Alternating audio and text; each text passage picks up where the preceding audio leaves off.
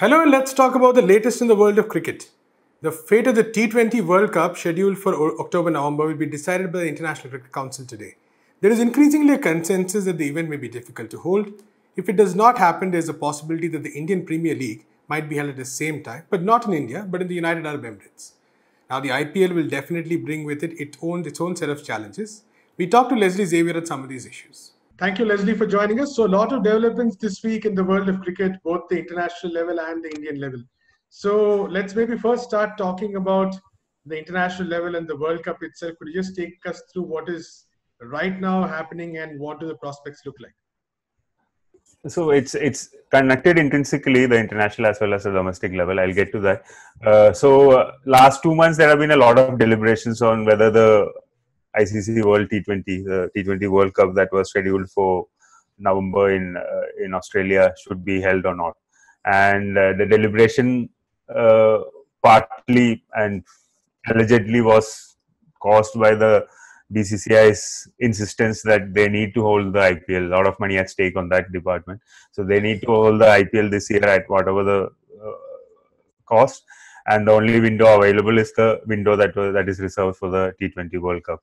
So if the World Cup is not held, obviously IPL get that chance to be staged. But that decision is pending. The deliberation will start at the ICC later. Right. I mean, via video conferencing later this day, and most likely the World Cup would be, I mean, if at all they come to a decision, because this has been postponed the last 2 months. So they were playing a wait and watch game, because it's a big call, World Cup, and with cricket restarting, the action happening in England, the England versus West Indies series, there was hope that the same formula can be applied in organizing the tournament down under. But the point that goes against the tournament over there is, it's a World Cup. It's not 2 teams that are involved. It's many teams again. But cricket being a smaller World Cup, maybe it can be made possible. But the other point being, Cricket Australia doesn't stand to gain a lot from this exercise, but compared to the risks that are in place.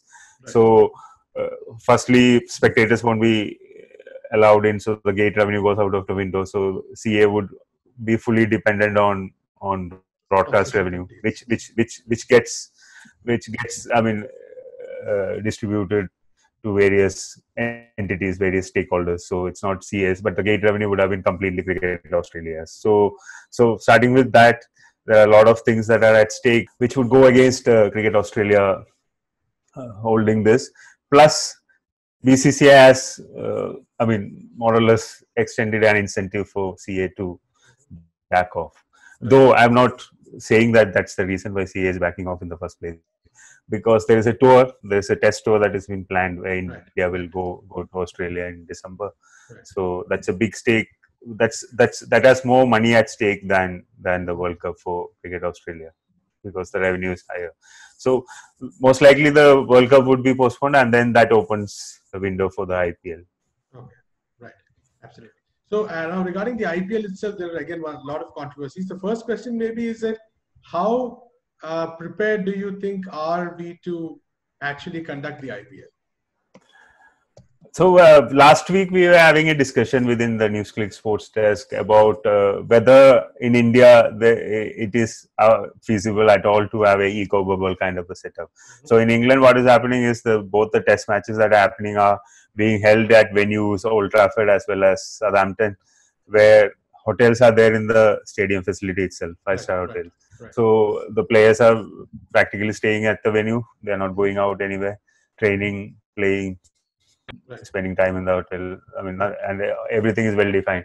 It won't be possible in India, and also having a centralized setup where 1 or 2 or 3 venues for all these teams to play through the IPL season. That's also logistically difficult because of the facilities for boarding of these players. It has to be in hotels around the stadium, and so it's a logistical nightmare that way.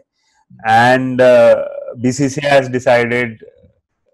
So the things have already been set in motion even before the fate of the World Cup is decided. Last week itself, there were talks and reports citing sources that there have been directives given to the IPL franchises to start preparing for taking their teams to UAE, and this season's IPL would be held in the UAE. Why UAE? Because stadium facilities are there. Abu Dhabi, they might be using as the place for the teams to put up, and also BCCI is thinking that logistically, as far as security and safety of the players are concerned, it's easier to create a secure environment in the Middle East than in India, where a lot of factors come in, including fans, including, I mean, movement of players from the venue to the stadiums and all these things. So, and also cases are spiking in the country. So these are the various factors that BCCI took into consideration. Also, probably the hidden factor that World Cup, they know more than what we know, that the World Cup is going to be postponed. So already the directives are out there, and teams are mulling whether to convene the players in India, quarantine them here, create an eco bubble, and then obviously private jets would be used, chartered flights would be used to take them to the UAE, where they would be quarantined again for 14 days, and after that the tournament starts. Or whether the foreign players should convene in UAE directly. So all these factors they have been deciding. A lot of X, Y, Zs are there. So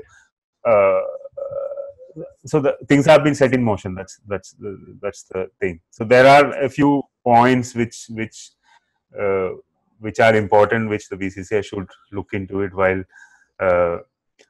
getting into organize steps to organize the matches. And the first being the lesson learned from England. So the second match is ongoing. I mean, before the second match started, teams were traveling from Southampton to Manchester, to Old Trafford.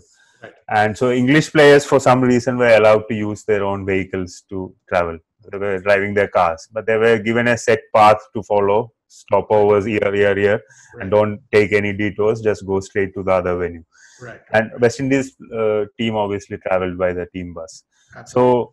So Jofra Archer, the English fast bowler, West Indian born English fast bowler, he decided to take a 100-mile detour and visit his family, his friend or family, that's not clear yet. So subsequently he was barred from taking part in the match. He has been asked to quarantine himself because it's a safety compromise. He might have gotten infected by exposing himself like that, because the players were supposed to be in the eco bubble, and the kind of money that is at stake, the kind of reputation that's at stake, cricket's future in itself was at stake, and then irresponsible behavior. So ECB was very hard on punishing Archer, to set an example that such things won't be tolerated. So this is a National Cricket Board that's organizing these matches, and supposedly national cricket boards have more control and are more stricter on the players, and directives and everything would have been much more clearer and enforced with clarity compared to IPL clubs, that is. So IPL clubs, we know, when the IPL is being staged in the last 10 years, we know how, it's quite a pandemonium. Players are there. Some players would like to, be a little lax about what they do after the playing, after matches or between matches. And the clubs, private entities, as they are, that much of a strict control over the players and their behavior. Having said that, we are talking about professionals also, so these players coming in hopefully won't behave. Would have learned their lesson from Jofra Archer, and would be serious about the repercussions if they decide to jump quarantine and all that. And it's happened not just in cricket, by the way. Footballers, the league action is happening. There are many footballers who did that. A couple of tennis players in that infamous Djokovic tour, they had a party at Monaco. Yes. And so these things are happening around, and that's one risk that BCCI should take into the IPL governing council or and the BCCI as well should take into consideration, so that the players are briefed, the teams are briefed also as to the seriousness of the issue, and be much more stricter than what they are usually in a normal season of the IPL. That's just the start. Beyond that, logistically, they should have a uniform. I feel that they should have a uniform protocol in place. So what is happening now is that there are some teams which believe that all the players should be convened at training camp in India before, and at least the Indian players, and they should be in a controlled environment, and then from here get tested, then travel to UAE, then go through their quarantine systems, and then start playing. While some teams believe that all the players can directly just convene at the airport and fly out, and because anyways the quarantine will happen in the UAE and test can be there. So that comes with its own risks. The first scenario also come as its own difficulties to implement. So here the lesson that we should take into consideration is what that was taken by, what happened in Pakistan before they traveled before the players convened to travel to England. So they were convened haphazardly, everyone came together, tests happened, and suddenly like 10 people have tested positive for COVID-19, out of which 3-4 again tested negative after subsequent testing. So we have, will the clubs take charge of the situation, or should BCCI ensure that they do it? How they do it? It's not easy. It's not as simple as what it's been perceived by the board at the moment, as well as the club. So that kind of a set protocol should be in place. Otherwise, I feel things can go very nasty. Absolutely. And I guess there are also some issues regarding some of the former teams that were there in the competition. There's been a lot of legal battles around it. And some of these throw a lot of questions about the structure of the IPL itself. So could you talk a bit about that also? So in between all this talk about salvaging the season and ensuring that their losses are minimal and revenue comes in and all these things, BCCI's biggest revenue source being the IPL. A small news came out last week that the Mumbai High Court appointed arbitrator for the BCCI versus Deccan Chargers. We all would remember they were the second season champions, Hyderabad-based team, predecessor to Sunrisers, and they were suddenly terminated from the league in 2012, and there were many the situation in which they were terminated was questionable in itself, because a 30-day period, which is as per the contract, should be given for them to answer or reply to the termination notice. And on the 29th day, apparently, they had BCCI, the IPL governing council, went ahead and terminated the contract. Anyways, the case was filed, and arbitrator now has decided that BCCI should pay a compensation of 4,800 crore to Deccan Chargers. So this was decided last week, announced last week. So BCCI can, of course, go for an appeal at the Bombay High Court first, and then higher court if needed, based on what the decision is. But going by the history of BCCI versus wronged franchises, it just paints a picture of a business done very haphazardly. Right. So before this, the case that happened was the illegal termination of the premature termination of contract with Kochi Tuskers. That happened in 2011, and subsequently cases were filed. And 2017, the arbitrator had decided that the BCCI should compensate Tuskers for the termination. And last year, the accrued interest plus the compensation amount was in the tune of 1,750 crore. And every month the interest has been rising. BCCI has not shown an inclination towards sorting the issue, maybe find a compromise formula. And of course, they are obliged to pay and legally obliged to play. And that waiting game is happening on one side. So this is how BCCI runs its business on one side, and then they are trying to milk the system and the situation on the other side. So it paints a very bleak picture of the biggest cricket board in the world, because as the richest cricket board in the world, the first and foremost thing that they should probably ensure is governance and setting the right precedent as far as finances and financial deals are concerned. So that is missing, and these two episodes are classic cases of that. Again, once the action starts, all these things like Nero did long back, that let the games begin and everything will be forgotten. So that's the formula that BCCI and Indian cricket has been following so far, and I guess to make a change to that, it requires probably an effort from us fans as well. Right. Thank you so much, Leslie, for talking to us. Our next story is about the three countries that are ravaged the most by COVID-19: the United States, Brazil, and India. These are all in the million cases league, with the US having about 3 million cases and Brazil crossing the 2 million mark. What also links these countries is the leadership: Donald Trump, Jair Bolsonaro, and Narendra Modi, who came to power based on a politics of aggressive polarization. A lot of the same has marked their response to the COVID-19 crisis as well. Here's a video on the big three of COVID-19. Today, 3 countries lead the global COVID-19 case count: the United States, Brazil, and India. These 3 countries are also currently reporting the highest number of new cases. What links the 3 countries is the rule of strongmen: Donald Trump, Jair Bolsonaro, and Narendra Modi. The high number of cases is strongly linked to how each of these leaders has handled the pandemic. Each of these authoritarian leaders has consolidated power on the lines of race and religion and is backed by big capital.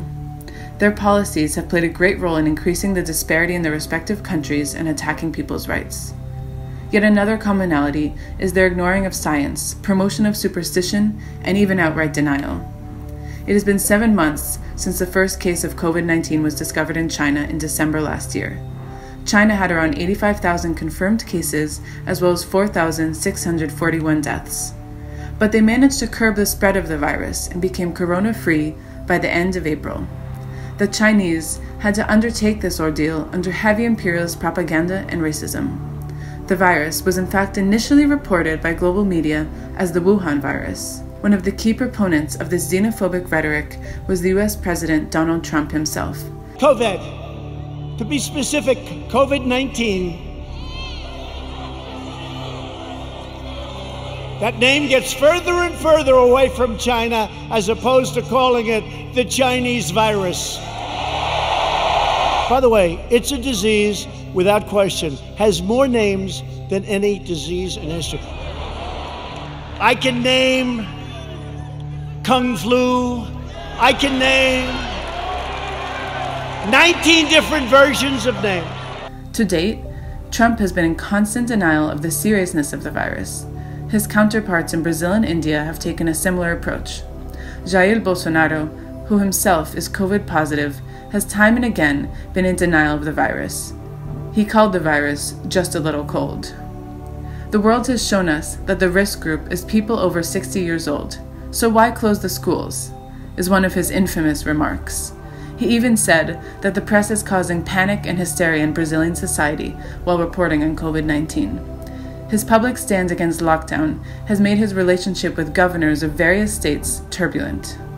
As of July 16th, Brazil has more than 1,966,000 confirmed cases, as well as over 75,300 deaths. India has over 968,800 confirmed cases and over 24,900 deaths. The actual numbers may be even higher. Meanwhile, the Modi government has been busy privatizing public sector undertakings, increasing taxes on petroleum products, and witch-hunting activists. After forcefully retiring staff from various PSUs, the government plans to privatize most of them, including Indian Railways. Activists and critics of the government have been put behind bars. In the name of reforms, more austerity has been introduced, and farmers' and workers' rights are being taken away. Meanwhile, unemployment has soared, while COVID-19 related restrictions continue. In the US, while early epicenters like New York City have seen a sharp decline in new cases, other states, like Texas and Florida, are showing a record number of cases. Trump has remained firm in his anti-lockdown stance and has held a series of controversial campaign rallies in hotspot states. Meanwhile, as protests continue against racism in the country, Trump and his allies have taken to statements and media to vilify protesters and encourage heavy criminalization of those arrested. To date, the US still accounts for the largest number of COVID-19 related deaths, with 137,100, and the number is still rising. That's all we have time for today. We'll be back tomorrow with major news developments from the country. Until then, keep watching NewsClick.